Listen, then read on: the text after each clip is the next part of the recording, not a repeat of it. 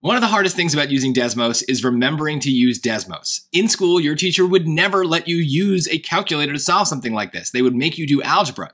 But basically, anytime you look at an equation now and you think, oh, this is going to be a pain, trust that instinct. That's probably the best way to recognize that you don't want to do that algebra, that it's difficult to do and maybe prone to mistakes. So when I look at this, I think, oh, I don't want to do algebra. I've got a fraction, I've got x's on both sides. So I'm instantly going to pull out my calculator and let my calculator solve this for me.